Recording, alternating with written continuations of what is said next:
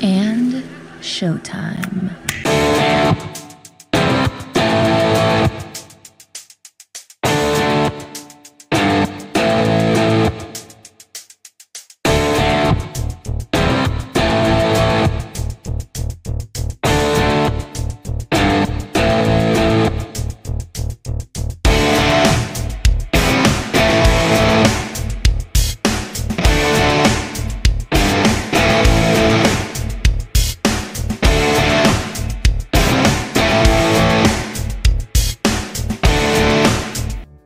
What's going on, everybody? Today's video is all about the Modix Big Meter Large Scale Industrial 3D Printer.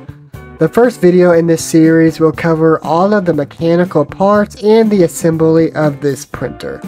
I will be covering more of the build, so hit that like and subscribe to the channel so that you don't miss a video. Alrighty, let's jump right in. So one drawback against the desktop 3D printers is going to be the build volume. Either as a designer, you're going to have to split large parts up into multiple pieces, and then you're going to have to get creative on how to join these parts together. Or if you're printing one-off larger pieces, you're going to have to use the slicer scaling tools so that you can fit it on the bed.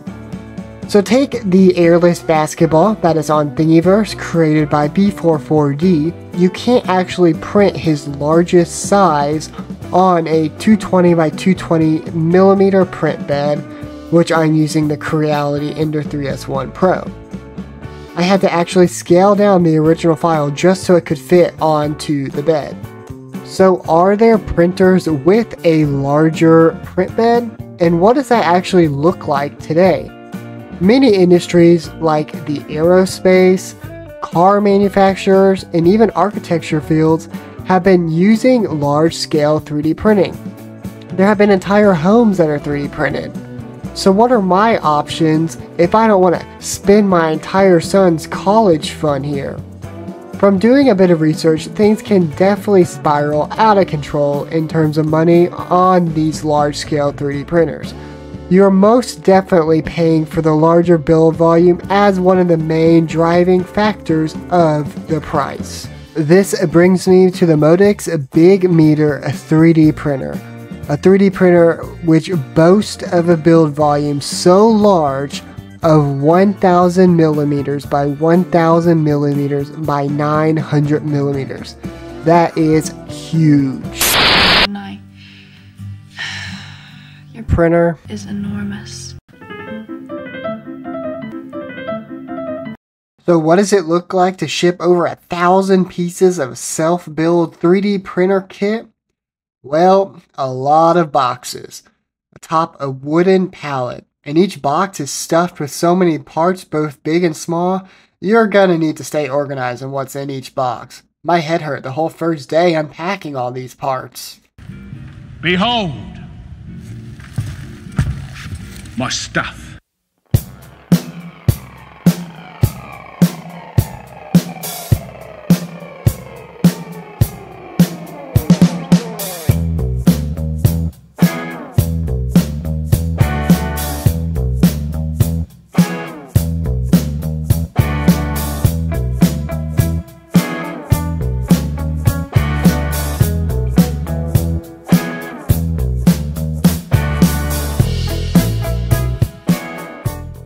So I'm going to focus my review mechanically and on the design of the Modix printer itself. I'll review the electronics later in another video. So Modix does not overly complicate this build. Essentially, the printer has the cube aluminum extrusion frame, and all of the linear rails mount directly to the frame with T-nuts. The one thing I don't like for a printer this size is that Modix decided that the build plate, which is large and heavy, should raise up and down with your printed layers. I personally would much rather want to see the extruders themselves raise with your print layers, so we'll see how this affects the print. The dual extruders are independent of each other, which is nice, but they do share the same linear guide rail. Now all of the components that are used on the printer are standard 3D printer components, which I could very easily find on Amazon and replace if anything breaks. So it's not like the Modix kit itself is doing anything special on this design in terms of the components that they are using. I feel like the price tag itself for this printer is mainly due to the printed bed size, because there's nothing being used on the printer that the smaller desktop printers don't have, and in some cases are using better components. For example, there are better filament detector sensors that are used on a smaller desktop printer than what I got and installed on the Modix printer itself.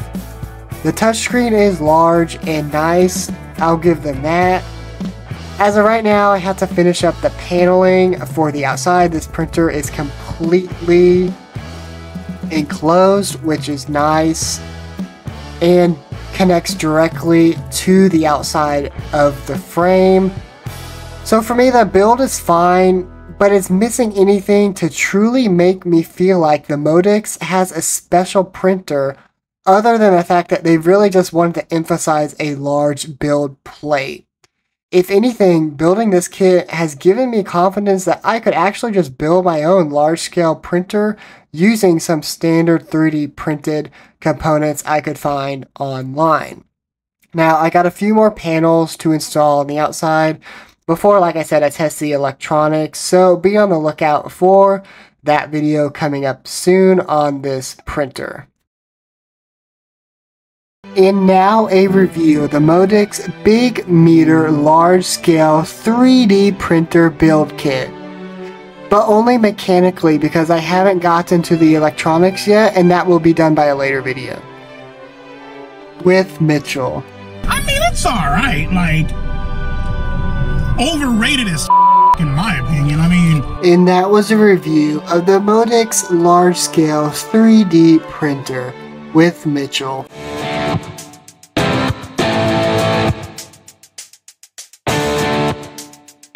Thank you all for watching this video. Be sure to like and subscribe to my YouTube channel so that you don't miss a future video on the Modix Large Scale 3D Printer. I hope you had a laugh, enjoyed the video. Leave a like and a comment below on your thoughts on a large scale 3D printer.